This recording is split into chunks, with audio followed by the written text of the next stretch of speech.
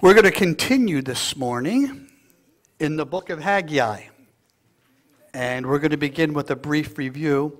I pray you open your heart because I believe the Lord's going to speak to us something very strong and very powerful, and He's going to do something wonderful for us.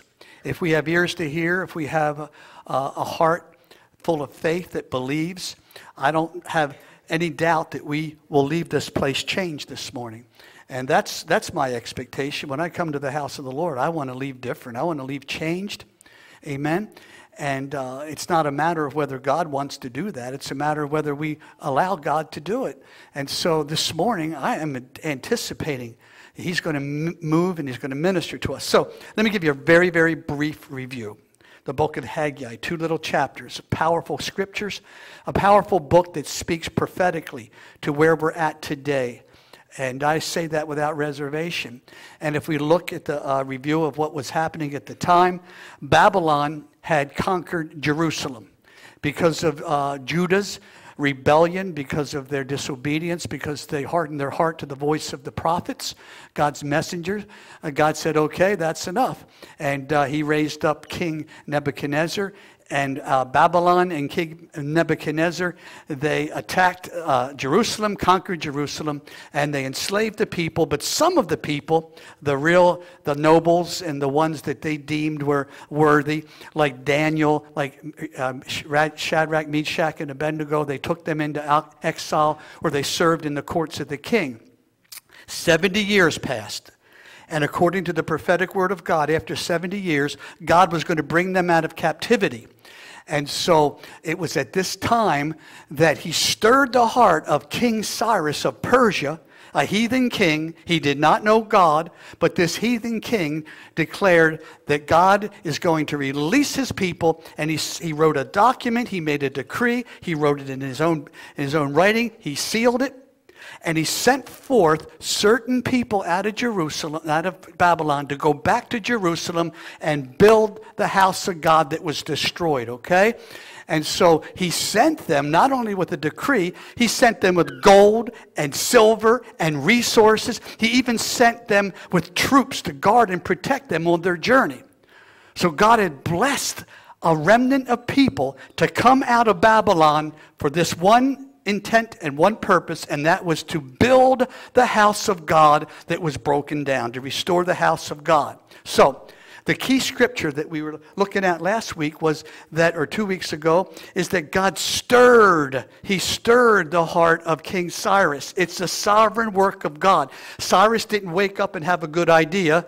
God Almighty stirred him, moved on his heart, and gave him a decree and caused the people of God to have favor, okay, from this king, from this man. Then it says God stirred the heart of Zerubbabel, the governor, and then He stirred the heart of Joshua, the high priest. Then He stirred the heart of the remnant. Okay? And because God had stirred their heart, they went forth and they began the work of rebuilding the house of the Lord. Very important. They didn't get a good idea, right? They didn't all go, well, you know what we really should do? We really should get to church and build this thing right. We really ought to go and we ought to restore the house of God. No, the Bible says God stirred their heart. It was the plan of God. Unless the Lord builds the house. That's a key in this whole message. God is building His house. The ideas of man, the plans of man, all the efforts of man have been futile. It has not succeeded. If anything, we've gotten in God's way. But God is coming today, as He did in that day. And He's saying, I'm raising up a remnant that have an ear to hear, whose spirit I can stir, because it's time to build the house of God. Amen. Amen. And I thank God He's given me an ear to hear. He has stirred my heart. I don't take it for granted. I didn't have a good idea. I didn't read it somewhere. Thank you, Lord. You stirred my heart. He's stirring our hearts to be part of what He's doing in this hour. May we never take it for granted. Amen. So all of this is a prophetic picture of what God is doing in the church. The early church was wonderful. It was powerful. We read in the book of Acts and say, look what God did in the early church. Look at the glory of that temple. And yet what happened? They fell into compromise and religion, and they ended up in Babylon. They ended up in religious confusion, right? It went right into the dark ages, like 1,000 years, and then God began to restore through the reformers.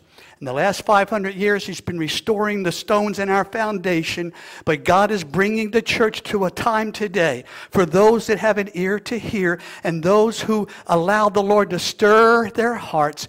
We realize it's time to finish this thing. It's time to complete and build the house of God. And guess what the promise is? The glory of the Lord is going to be greater in the house that we have today than it was in the early church. God's about to do something so glorious, but he does it through remnant. He does it through a people that have an ear to hear and a heart to respond and a willingness to work and give themselves wholly to the work of God. That's where I believe we're at. So let's go back to our narrative. God's people began their mission. They came out of Babylon. They came with zeal and passion, a fresh word from God. And they started out good. They started to work on the temple and rebuild the temple. And they took the resources of God, and they took their skills and talents. And there was great joy and unity. And they're rebuilding the house. And then all of a sudden, they started to get distracted. They started to get discouraged. The Samaritans began to harass them and intimidate them, and fear gripped their heart. And so they drew back from their mission. Their mission was to build God's house, but they found themselves drawing back to their own affairs, working on their own house, doing their own thing, consumed in their own private life. And this went on for 15 years. For 15 years, God was patient. For 15 years, he's watching and watching, trying to stir them. And finally, he raised up this guy named Haggai. And Haggai brought the word of the Lord and said, hey, folks, consider your ways. What are you doing? You came here. You were delivered out of bondage and captivity to build my house. What happened to you? How'd you get distracted? What a word. And it's such a clear word for us today. So let's look. Let's look at the narrative. And we're going to go through the next couple weeks, Lord willing. We're going to go right on through and finish this book. And it is going to speak, I believe, it's going to speak to you in such a personal way and bring real ministry and deliverance and stir our hearts. Amen? So let's look at the first 5 verses. This is his message. This is what he's saying to the people. In the 2nd year of Darius the king, in the 6th month, in the 1st day of the month, came the word of the Lord by Haggai, the prophet, under Zerubbabel. Remember, Zerubbabel cleaned up the rubble. That's what I learned. That's what I remember from Bible school. Zerubbabel cleaned up the rubble. The son of Shealtiel, governor of Judah, and to Joshua, the son of Josedek, the high priest, saying, thus speaketh the Lord of hosts, saying, this people, my people here, this people say, the time is not come, the time that the Lord's house should be built. Then came the word of the Lord by Haggai the prophet, saying, is it time for you to dwell in your sealed or paneled houses, and this house, my house, lies in waste? Now therefore, thus saith the Lord of hosts, consider your ways. Now therefore, did I already read that? Okay. Now, the base of the temple had been completed. The brazen altar had been built, but they stopped right there for 15 years, okay? And so it's still in a lot of rubble and ruin, and again, discouragement and doubt, and all these things began to grip the hearts of the people, and they drew away from the project.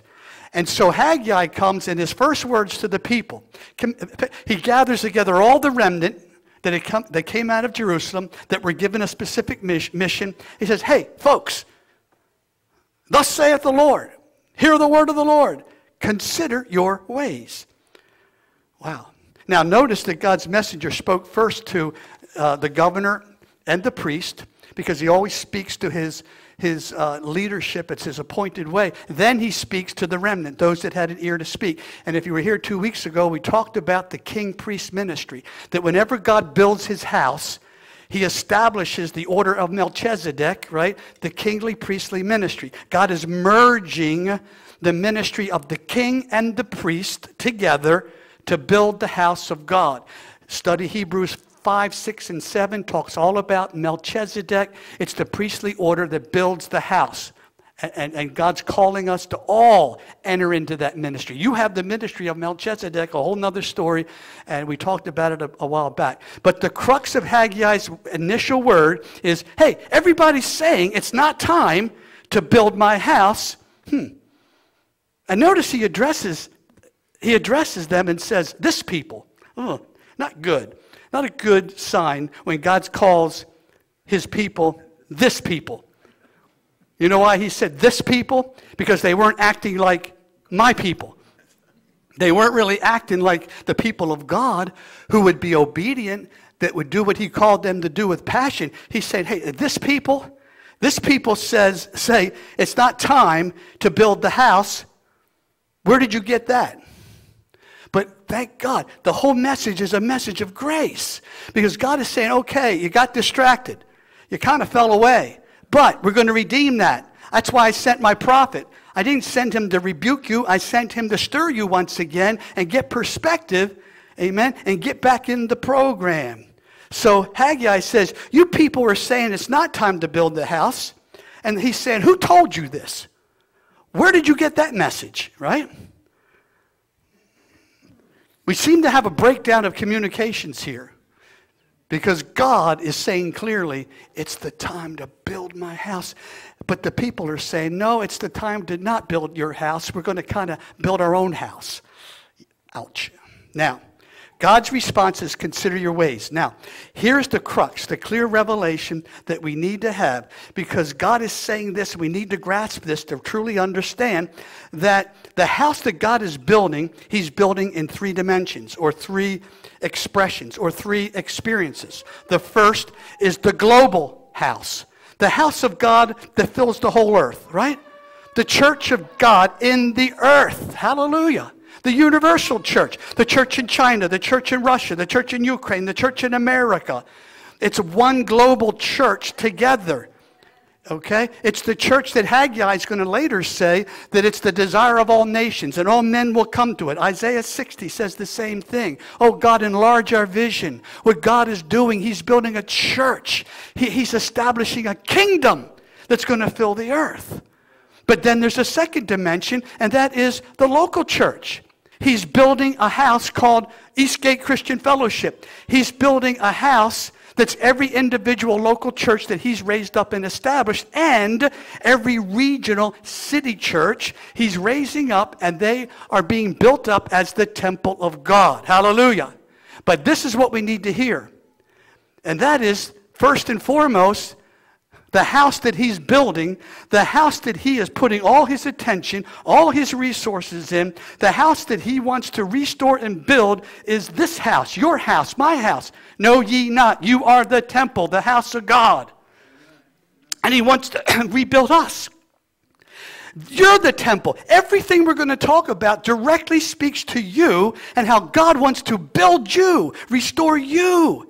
You and I are the living temple of God. God never desired. He said, I don't dwell in buildings of brick and stone. I dwell in a people. It's been my heart. It's been my desire.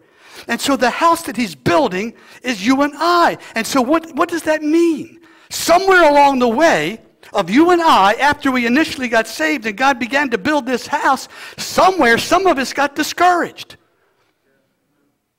Come on, some of us got, distracted. Some of us lost our passion. Some of us have fallen into fear and intimidation of the enemy. So many different things. But God is saying, I began that good work in you. I began to build this thing in you. But somewhere along the line, life happens. Right? We get distracted. We go through things and we find ourselves not having the same passion, not having the same zeal to pursue God and let him build the house unless the Lord builds the house, right? Now, God is saying to us personally, in many ways, you have fallen back into your old ways. You have fallen back into something that is not why I redeemed you and saved you and called you out of Babylon, where there was once a passion and a zeal just to know me, pursue me, just to love.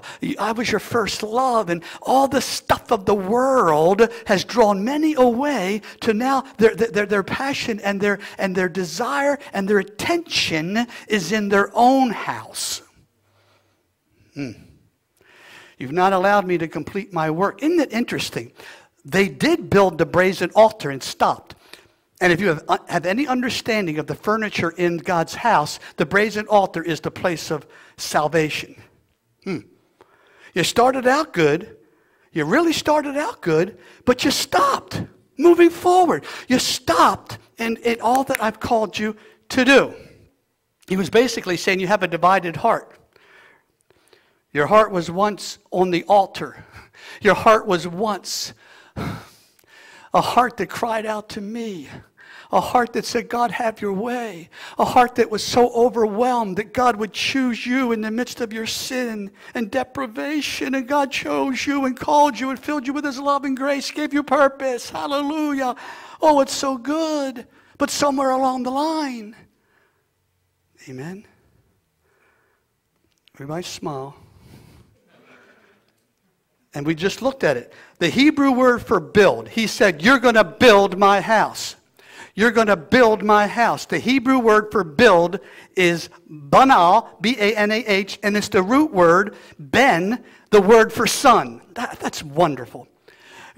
And oftentimes when a person was addressed in Hebrew days, they were called Ben. You ever see Ben-Hur?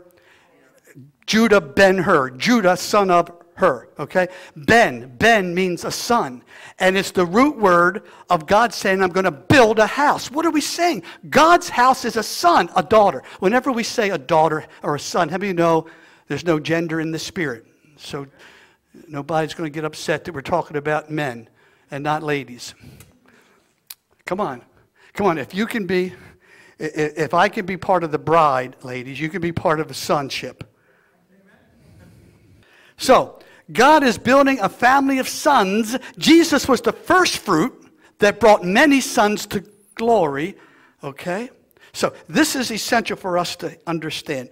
You may be sitting here this week or the week before we began this series and go, this is interesting, but what's this got to do with me? What is building a house and Haggai and all that? How does that really relate to me? I need to hear something that can be practical. I need to hear something that can help me, right? All this stuff is just too deep and over my head. And what does that have to do with me? Answer: everything. Everything. Because it's all speaking directly to you and to me personally. God wants to get our attention, and he's teaching us through this prophetic word what it means to grow in him, to grow in our relationship with him. This is so very important.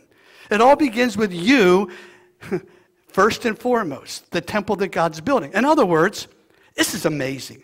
Do you realize that God's glory filling the earth and his house, his corporate house, even his corporate house in this city, even the church here, it all depends upon whether you and I allow him to build this house.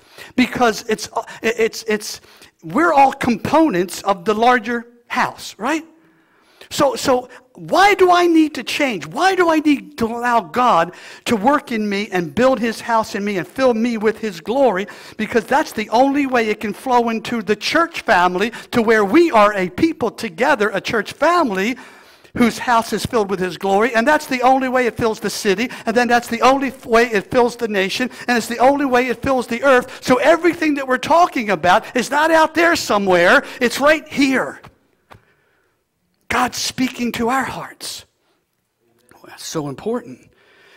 Now, God's question to the remnant in Jerusalem is, consider my ways. The word consider is kantanzo, something like that, but it means to perceive clearly and to observe fully, to fix one's heart upon. And in context, this Hebrew word means more than just consider your ways, like, hey, where are you at, what you doing? Consider your ways. Oh, no, it's deep, it's heavy, it goes right to the heart. What it means to consider your ways, what God is saying to his people here is, where have you been and where are you going in relationship to God?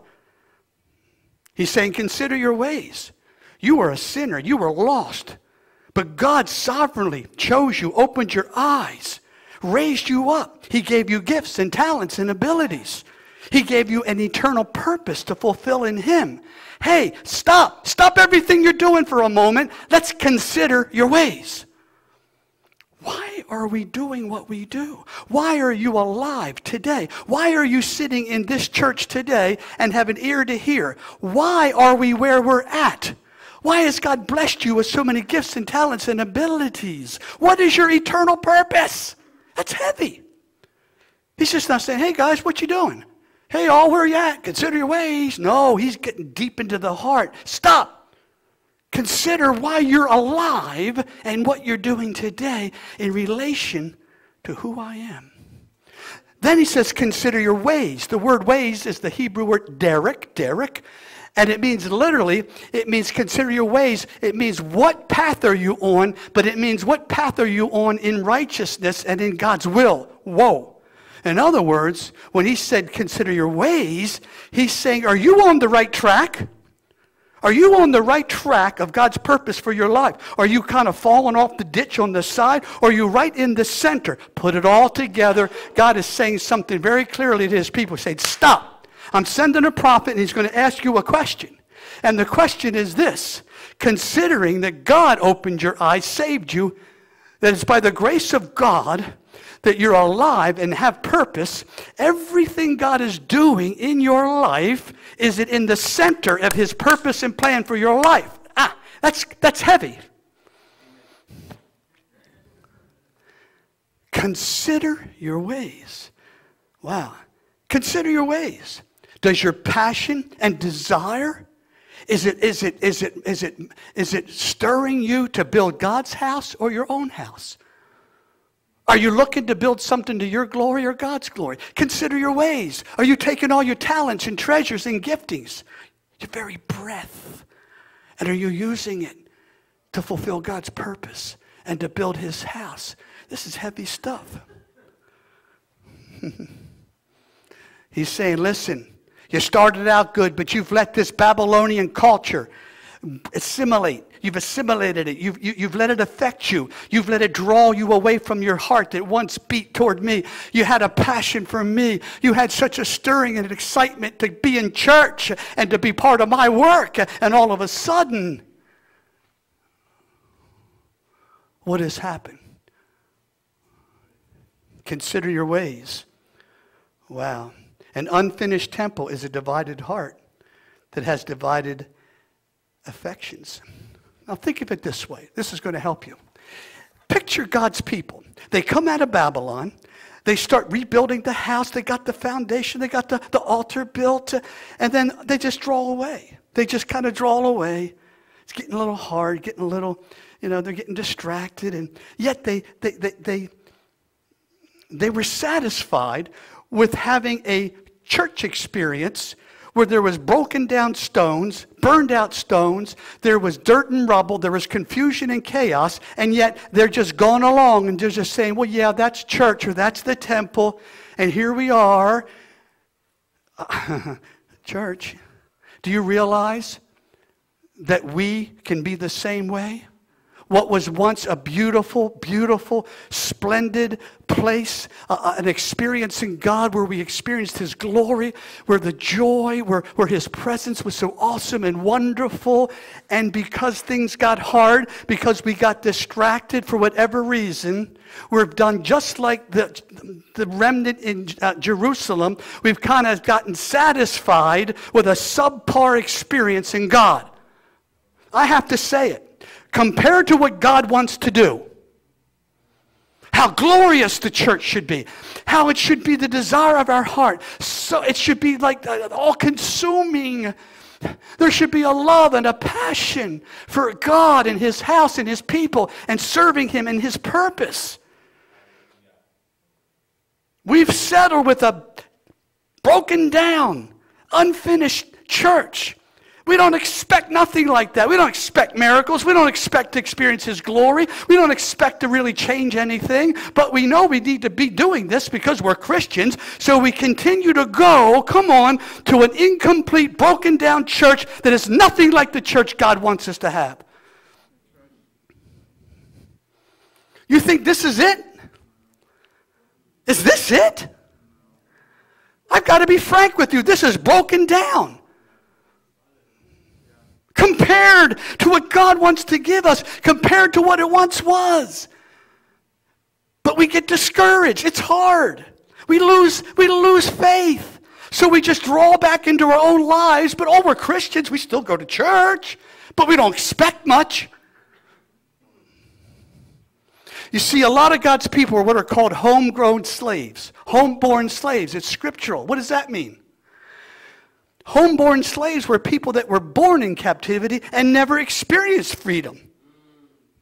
You see, in Babylon, there was a generation born that never knew the temple of God, the house of God, the presence, the glory of God. They were born. They were children born in Babylon. They didn't know any different. They were born in captivity. They were born in religion. And you see, their parents, they hung their harps up on the willows. Why? How can we sing a song in this place when we once knew Zion? The kids, that generation, there's a generation in the church today that are homegrown slaves. What does that mean? They don't have an expectation. They don't have any sense of reality. They have no idea what a glorious church is, what a church is that has true revival, an outpouring of the Spirit where there's been real renewal. They've never had the opportunity to experience that, so they have no faith for that. And it's a lot of God's people. If you've never experienced a true revival, a true outpouring of the Spirit, if you've never been part of a true move of God that so impacted you that you wanted to go to church every day, you had to be in the presence of God. God was stirring you. You had to share with everyone you met. If you've not had that experience, come on, in a glorious temple, then you don't know what you're missing. You can't compare your present day experience in God to something more glorious. Does that make sense? What does all that mean? There's more, there's more, there's more, there's more. Basically, our church experience in America is a half-completed, broken down, incomplete temple. God, stir our hearts. Whew. So God's question, is it time? Not as in, hey people, is it time? What time you got? Do we have the same time? No. Is it time? Is it my set time, my kairos time, my prophetic time? He's saying, wait a minute. In the big picture of, heaven and earth in prophetic time, do you think it's time to be consumed in your own business and doing your own thing? Or is it time, is it my prophetic kairos moment to get back to work and build my house? That's what he's asking. Now, notice the kind of house they built. It was a sealed house. The word is kephon. It means, oh my gosh. Everybody lift your feet. I don't want to step on toes because it ends up good. But do you know what paneled, sealed houses means? It means to hide behind. To be covered and concealed by a roof or a wall. The same word, sealed or paneled houses, what they were retreating into and building, it's the same word we see in 1 Kings when it explains Solomon's temple and the beauty of the cedar walls of the temple. What an indictment. He's saying, hey guys, remnant, I stirred, I moved upon you. I moved upon the heart of a king, a heathen king that had you in captivity. He turns around and blesses you. He gives you a decree. He gives you the resources. He gives you the commission. You go to build my house. You came out of Babylon alive with purpose. What happened? You got distracted. You got discouraged. You lost the vision somehow. You lost the beauty of my house and all that I had for you. Somehow you got out of the plan. You got off course. And it's bad enough you got off course, but now you're taking the resources that I blessed you with and you've consumed it to yourself. When I gave it to you to build my house.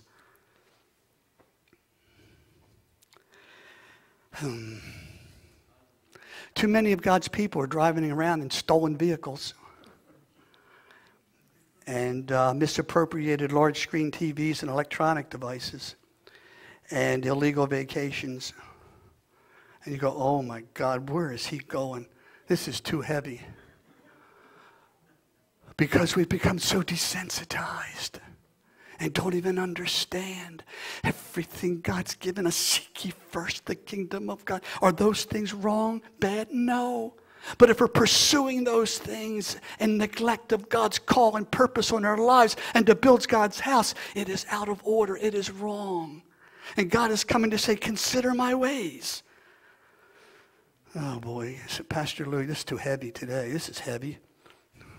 I liked it last week when we just praised the whole time. But you know what? It is heavy because God is heavy. And if you want to be part of the remnant, that means something. By definition of remnant, it means not everybody can receive it. To be part of the remnant doesn't mean that you just happen to have your heart open and you're able to embrace the truth and say yes. It means you have to be able to walk in it. And to be part of a remnant means you need to be a disciple. We need to be a disciple. We're not a remnant because we're hearing the message and shouting and singing songs about it. We're the remnant because we're hearing and obeying and we're entering into the cost, right, of being the remnant. I need to say this because I don't want to lose anybody. Our expression and our passion and our heart to go after God, I believe it changes. I believe there's a lot of factors involved. You know, when you first get saved, my God, is that not wonderful? Oh, my Lord. You're like walking in heaven, right? You're not even walking on the earth. You just met Jesus. He's real. You're going to heaven. He forgave you of your sins. He filled you with His Spirit, joy unspeakable, full of glory. It is good. But life changes. And as you begin to grow, as you begin to go forward in life, situations change, circumstances change. You begin to mature. You begin to express your passion for God and your love for God in different ways. Life gets busy. Responsibilities, kids, marriage, jobs, finances, this and that and everything, right? And so we can't judge people and say, you used to have a passion. Where's your passion? I thought you loved God. We don't know what everyone's going through. And maybe you've developed a deeper passion for God. But it's expressed in a different way. So please understand, we're not putting a standard out there and bringing everyone under a judgment. But what God is saying is, hey, consider your own heart. You need to consider your heart before God for you. It's not condemnation. It's a real word that we all need at different times in our life to say, where am I in God's call and purpose in my life?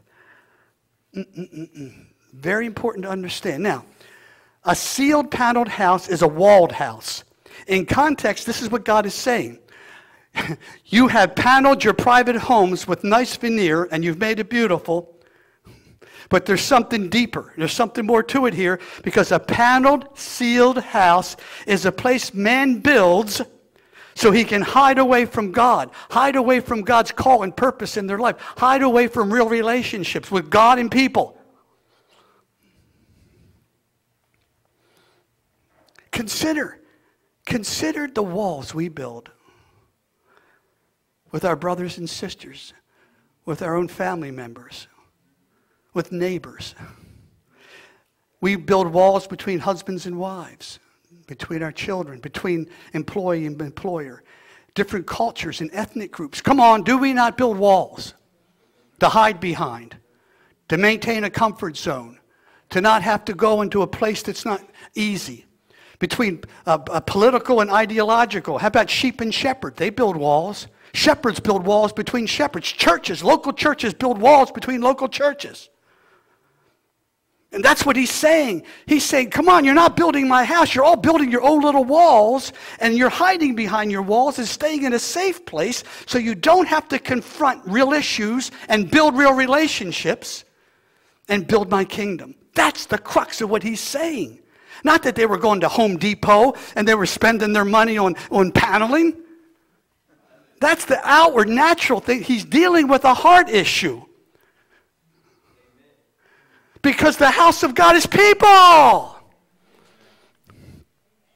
We build and hide out in our paneled houses, and we erect walls to isolate ourselves. Proverbs 18:11. The rich man's wealth is his strong city, and it is a high wall. The high wall is his own pride and conceit. And we construct and erect walls when we feel threatened, offended, when we hide from responsibility, when we're confronted to change. Come on. We create our little safe place. Now, don't misunderstand me. Your house, your home should be your sanctuary. I'm not saying that. But when we build these walls around our lives to keep us protected from things we don't want to do, or people we don't want to work with, or offenses we don't want to deal with, or what have you, we are doing what Haggai said. He said, you're building your own sealed walls, your own paneled walls, and you're not building my house. Probably the greatest walls we construct is with broken, challenging relationships, right? Offense, hurts, wounds. We build walls. We keep our distance. We isolate ourselves. That's not the house of God, church. Look at Ezekiel 13. This is good. Look at Ezekiel 13. Therefore, thus says the Lord God, I will even rend it with a stormy wind in my fury. There shall be an overflowing shower in my anger, great hailstones in my fury to consume it. Okay, go on. Right. So will I break down the wall that you have daubed with untempered mortar, and bring it down to the ground, so that the foundation thereof shall be discovered, and it shall fall, and you shall be consumed in the midst thereof, and you shall know that I am the Lord. Thus will I accomplish my wrath upon the wall. God's after our walls.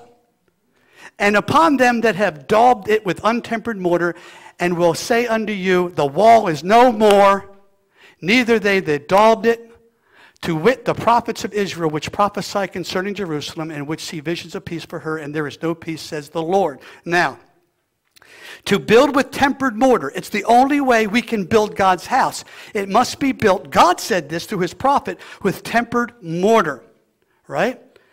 That means we build our life, our relationships with God, our husbands and wives, our children, our one and another, our brothers and sisters. We have to build it with tempered mortar, which is genuine, loving relationships. Tempered mortar is unconditional agape love, and it's the only foundation the church of God can be built upon. It's the only foundation you and I can build that truly we can please God and build his house, allow him to build his house in our lives. We've got to use this ingredient called tempered mortar. So, to build with untempered mortar is to build without genuine relationships.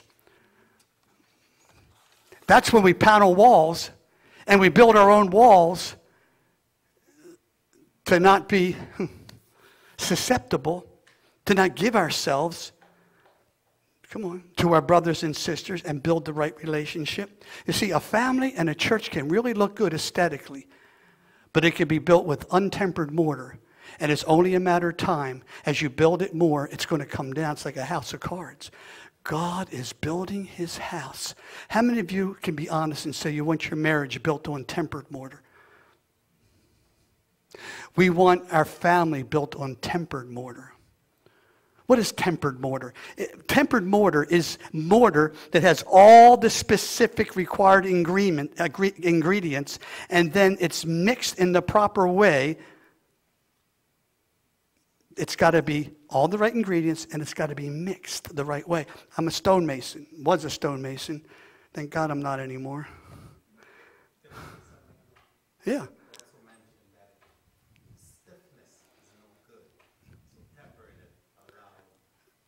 Exactly. Well, how many times, now that you mention it, how many times have you been working on a stone wall, and because the mortar had the wrong consistency, because it wasn't the right ingredients and mixed properly, you see, the laborers or the mason tenders, they think you're fussing at them.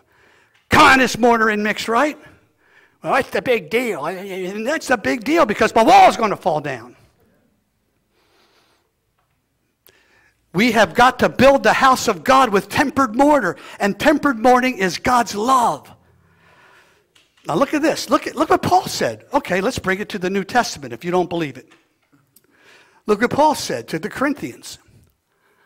For our comely parts have no need, but God hath what? God hath tempered the body together, having given more abundant honor to that part which lacks. That there should be no schism in the body, that the members should have the same care one for another. And whether one member suffer, all members suffer. Or if one member be honored, all the members rejoice with it.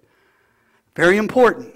The true church of Jesus Christ, the house of God that he's called us to be part of and he is building, it must be built, again we see it in the New Testament, with tempered mortar, the love of God, the agape love of God.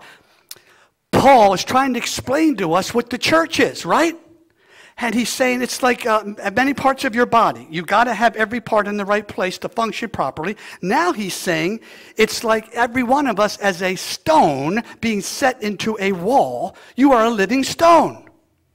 You got saved. You got quarried out of the earth. You were rough. And God began to chisel on you, the great stonemason in the sky, right? He began to chisel on you and shape you and work you. Why? To put you in a specific place in the wall. He has set the members. That's a masonry term. He has set the members in the wall in the church according to his will and purpose. So God's working on you, chiseling you. He's working on me, shaping me, chiseling me. Not for me to think that I have the choice to be placed in any wall I want to be placed in. He's the mason. He places you in the wall he wants you to be in. And guess what? He's shaping other believers. He's shaping your brothers and sisters the same way. And he's got a specific place for you, a specific place for me. But what holds us together? What holds the house of God? That house that's inhabited with his living stones. What holds us together? Tempered mortar. His love, his love, his love. That's why it's so hard to build a church. People fall out of the wall. People get offended. People don't operate in the love of God. And we got all these goofy shaped stones trying to fit in other places when God fashioned them to fit in a specific place. But I'm rubbing against people. That's why you need tempered mortar. We need the love of God. All right, look at this. Look at Leviticus 14:42. And they shall take other stones and put them in the place of those stones, and he shall take other mortar and shall plaster the house. Oh, okay, that didn't tell you what that was about. Is when the priest saw there was leprosy in someone's house, he said, tear down the wall, rebuild it, and plaster it with tempered mortar. I'm sorry, I missed the scripture. The scripture before that talks about a house that has leprosy in it. The priest would look and go, whoa, tear down the wall, rebuild it, and then it says, plaster it, parge it up with tempered mortar. Wow, that's heavy. In other words, how many know leprosy is sin? And leprosy is contagious. When leprosy gets into a church, there's only one thing to do. Tear it down and rebuild it and parge it with tempered mortar. The love of God, the love of God, the love of God. We need the love of God. That's why it's so hard to build a local church. Think about how hard it is to build a city church. God's after leprosy. Now, the only way we're going to ever tear down our powder walls is to acknowledge and confess that they're there, and then to embrace with repentance and faith the work of Jesus. Look at Ephesians 2. I'm flying through here. Look at Ephesians 2. There's hope. There's hope. Look what it says. For he is our peace. He hath made both one and hath broken down the middle wall of partition between us. Hallelujah. Good news. The word wall there, the Greek word is phagamos, and it means a barrier, to block up, to silence, to stop. The first word Haggai said to the remnant that will arise to build his house, he said, tear down and remove the walls you have erected that keep you from hearing me, responding to me, having a relationship with me, and having a relationship with one another. It got hard. It got hard building this house. It got hard on your schedule. It got hard on your time. It's not an easy thing, but that's why I called you, saved you, and called you to be part of the remnant. And what did you do? You drew away and you began to build walls to protect yourself from my purpose and my call. But here's the good news. Jesus has broken down every wall. There's no wall that exists between you and God, you and your future, you and your spouse, you and your brother and sister that Jesus has not already torn down. He has broken down. He has broken down every wall. Notice he says it's a middle partition. What does that mean? It's the soul, body, soul, spirit, the middle partition. The middle wall he's torn down is something he did in the soul where the will lives. Every wall is a product of your will. We need to remove a couple little letters, take out the A and put an I. And you got a wall, but now you got a will. God says, I'm at will both to do and work my good pleasure in you. In other words, there's no wall. There's no hurt. There's no offense. There's no disappointment. There's no hurt of the past. There's no obstinate person. There's no sin. There's no hatred. There's no devil or demon. There's nothing that can be a wall between you and I fulfilling our purpose and building God's house. He's already removed it. He has broken down. That word broken down is luo. The same word destroyed, where Jesus said, I've come to destroy the works of the devil. He has broken down, leoed, destroyed every wall between, come on, you and him and you and people. Saints of God, we've got to get back and build the house of God and be willing to let God tear down every wall we've erected that keeps us from giving ourselves wholly to build his house and his kingdom. Come on. We will every wall to exist. The good news is he is my peace. He has, everyone say has. He has broken down every wall. It's over. He's done it. The middle wall is the veil that separated us from the Holy of Holies, from the very throne of God. He has torn that down. Now we can come and sit with him on his throne. We can come to peace and rest. We can come and appropriate everything he's done, and there's no wall. I want to declare it to you. There is no wall in your life. It has kept you back. You have bumped your head on it. You have run into it time and again. You've wanted to give up and quit. You've become frustrated, but I want to decree to you there is no wall. Whether the devil put it there, you put it there, or God put it there, there's no wall that is still keeping you back. God says, I've removed it. It's a matter of your will to say, I agree with you, God. I appropriate that grace. I appropriate the victory that you won on the cross, and I'm going to bust through that wall, and I'm going to fulfill my purpose, and I'm going to build the house of God.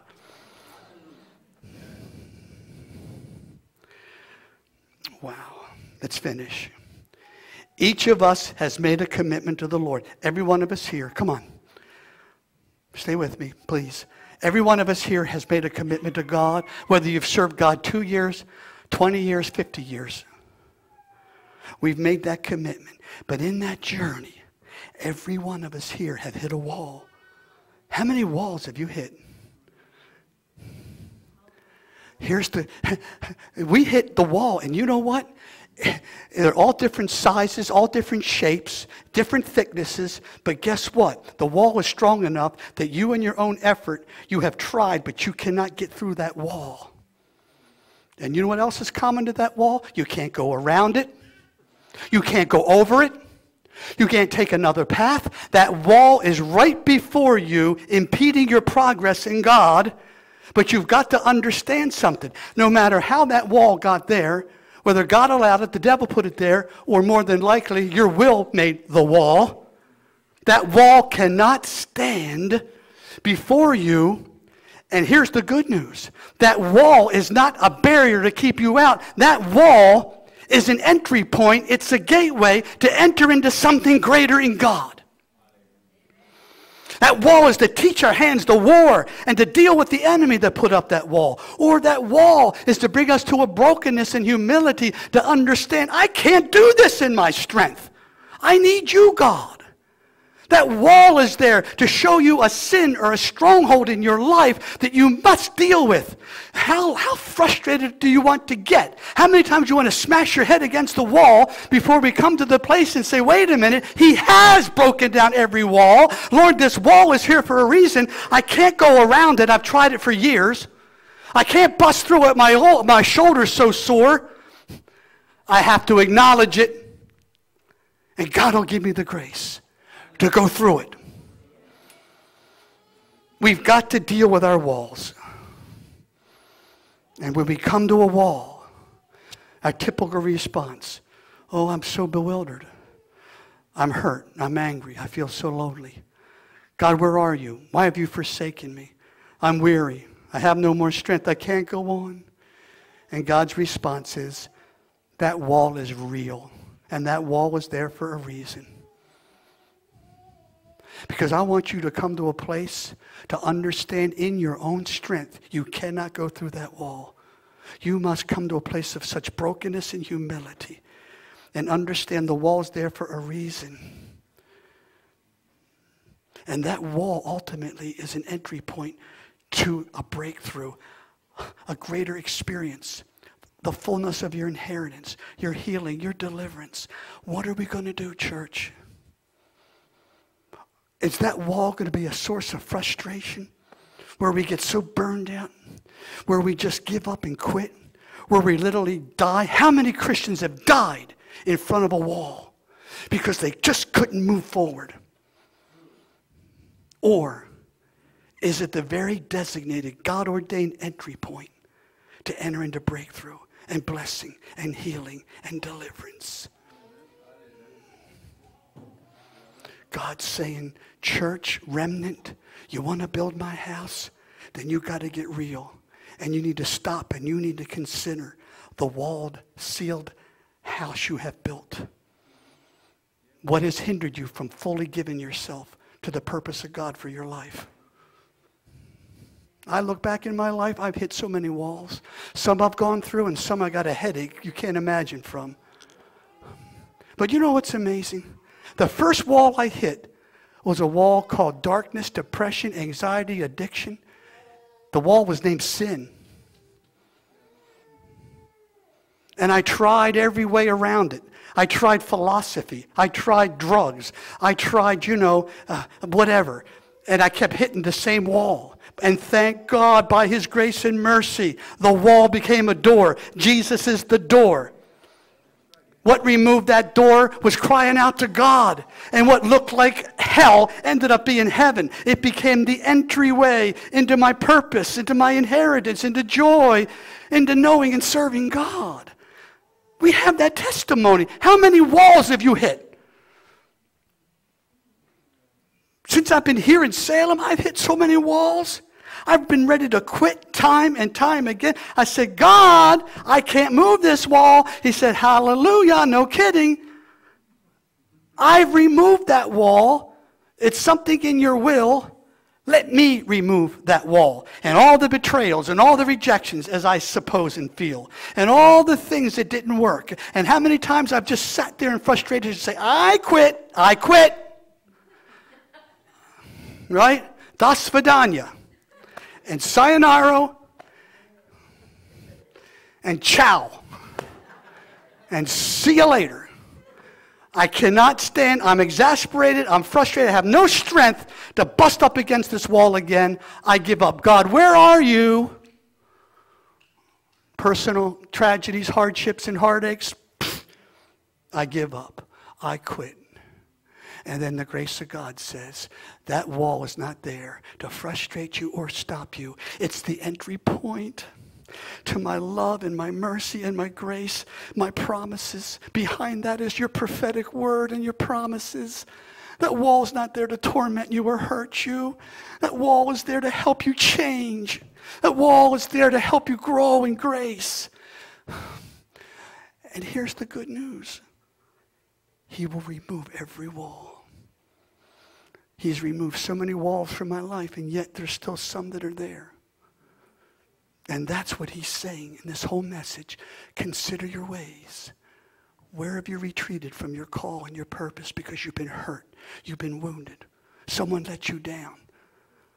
A contradiction of your faith and what you trusted. God, you didn't act the way you should act. Someone hurt me. On and on and on, and it becomes a wall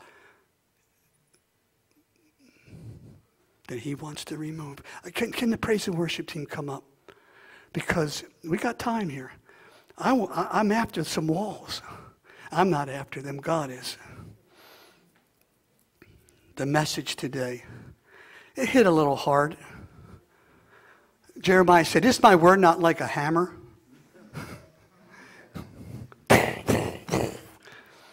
You know what's interesting what Jeremiah also said? He said, my ministry is to root up, destroy, pluck up. 4 different words for tearing down and destroying, just to build. In other words, God's process in our life, he's got to tear down and bust down a whole lot of stuff before he can really build.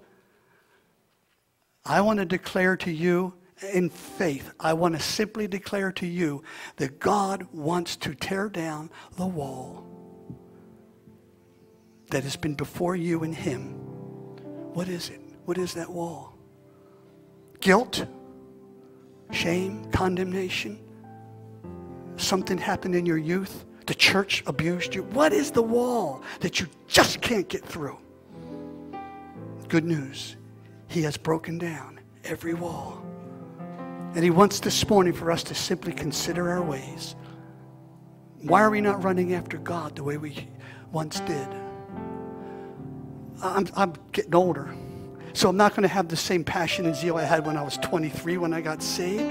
But it can be the same. It can just be expressed in a different, maybe more mature way. But the issue is, do I still have that passion, that heart to run after God? Or have I built up so many walls because I've been hurt, wounded, because I want my comfort zone? I don't want to be bothered. So I built my little sealed house here. Let's stand. Can we stand? I want you to do a little quality meditation time, just in the presence of the Lord. Ask the Holy Spirit to show you, what wall is it? What wall is it? What sealed, paneled wall have you built that is keeping you from allowing the Lord, not just going to church more, not just giving more, not just being more involved, not just has caused you to draw away from your calling God. No. What wall have you built and erected to keep God from operating and building and moving in your heart and building this house? Ask the Lord.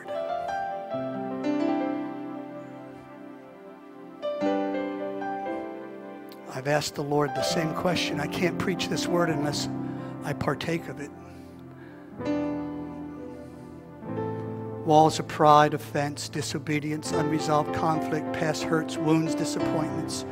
Lord, we acknowledge that wall. It's there because of our will, but you're at work, both to will and to do. Lord, I give you permission. I give you permission by faith. I appropriate the grace. Tear down that wall. Tear down the walls, God. Is there a wall between you and your family? A brother or sister?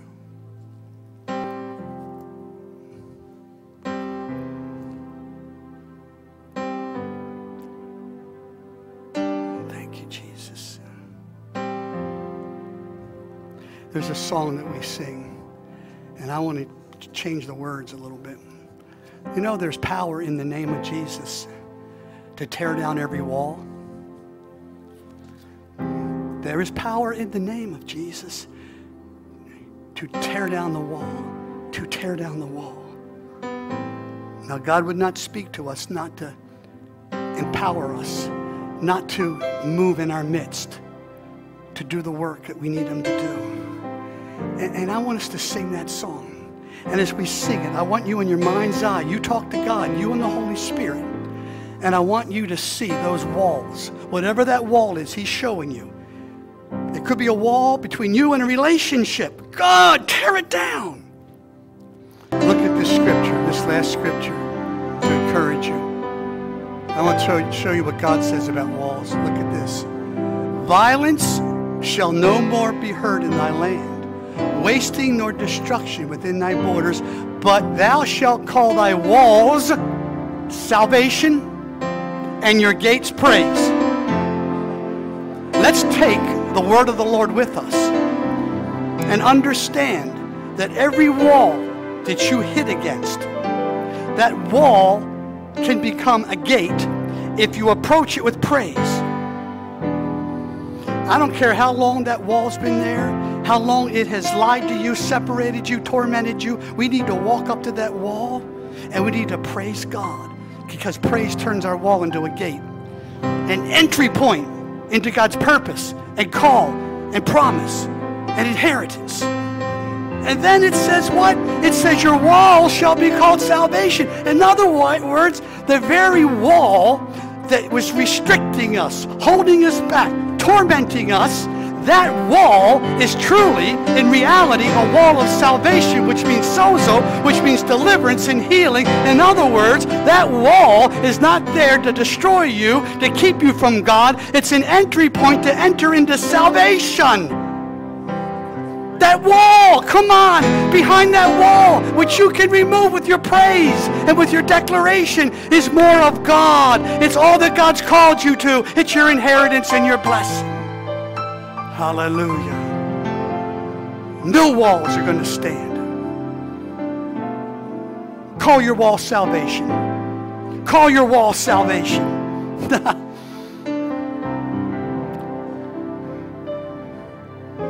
Now, in case, just in case, there's still a few walls standing, we need to blow it up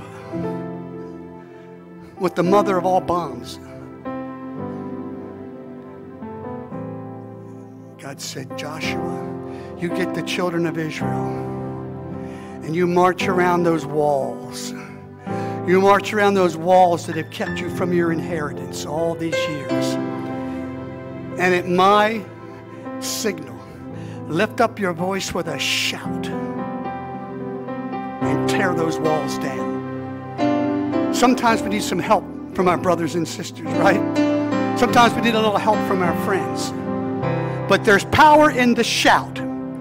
And you know what? It may seem ignorant and foolish to those that do not believe, because the weapons of our warfare are not carnal, but they're mighty in God for what? The pulling down of strongholds, the collapsing of walls. And so by faith, can we this morning lift up the best shout we could ever lift up? And let's shout down the walls that have kept us separated, that have kept churches separated from churches, the religious walls in this city. Come on, the walls that have kept you separated from your family. We got to tear those walls down. Come on, lift up a shout to God. Hallelujah! Yes! Praise your name, God. We lift up a shout. We lift up a shout. We lift up a shout. We lift up a shout of praise and victory. Hallelujah! Hallelujah! Shout down the wall. Shout down the wall. Shout down the wall. Clap your hands, all ye people. Shout to the Lord with a voice of gladness. Triumph. Hallelujah. Hallelujah. They didn't just shout those walls down to clap their hands and say, wow, look what God did. Why did they shout the walls down? So they could enter in and possess their inheritance.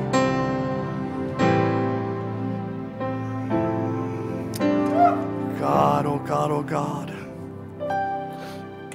Take it with you. When that thing comes on you, you say, wait a minute. No, no, no, no. The Lord has removed. He hath removed the middle partition. He already did it. He is my peace. He has broken down, destroyed every wall. And when that thing tries to emerge in front of you, it will. You say, no, I dealt with you. Out of here. You're just a vain imagination.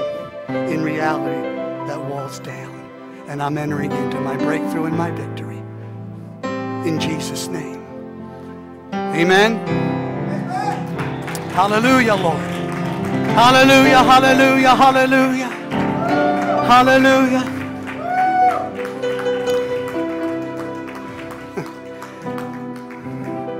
By my God, I can run through a troop and leap over a wall. Hallelujah. Father, bless your people. Bless your people this morning. Lord, let us take this victory. Let us take this victory into our day and into this week. And we thank you, Lord. There is no wall that can stand between us and the beautiful, wonderful inheritance you've given us.